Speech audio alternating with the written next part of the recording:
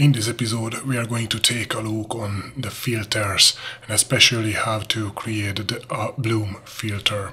So I have the same scene here where I left off in the last episode, and I'm just going to add to this light a bloom filter.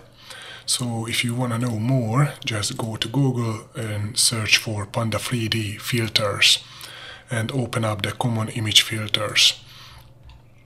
So here you can see that you can create all sorts of filters, like a bloom filter which creates a glowing halo around bright objects.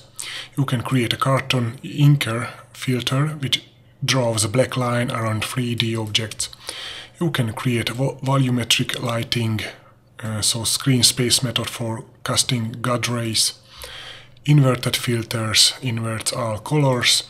Blur or sharpen filter applies a generic blur or a sharpen filter, and also ambient occlusion filter, so it applies a screen space ambient occlusion. So just read through it how to use those. I'm just going to show you how to create a bloom filter, so this one. So the first thing you have to do is import the common filters class. From direct.filters or filter.common filters, import the common filters class. So from direct.filter.common filters, import common filters. And here, let's say after this line, I'm going to instantiate an object from this, so filters equals common filters, and this needs two arguments. One is the window, so self.win, and the second is the camera, so self.cam.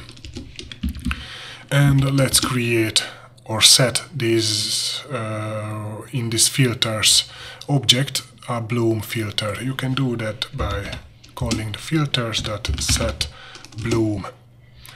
And with these two lines, or three lines with the importing, you created a simple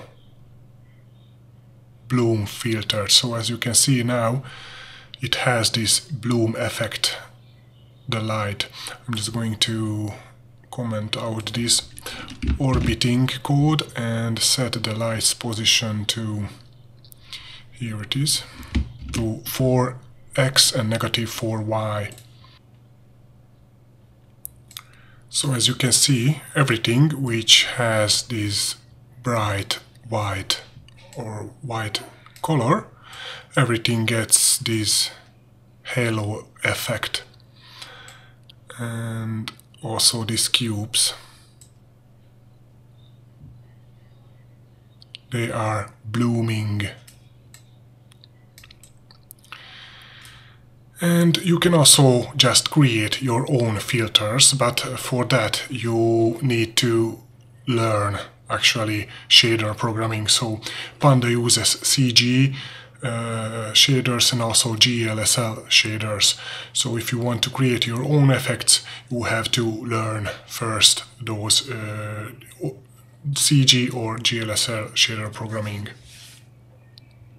When you set the bloom filter, you have several options. You can also read about these options here in the documentation. So blending, min trigger, minimum brightness at which the halo is generated, and so on. I'm just going to set the size, and by default the size is set to medium. I'm going to set it to large. So here in this set bloom, I'm going to set the size equal to, and this is a string, large. And now this halo is a little bit larger than it was previously.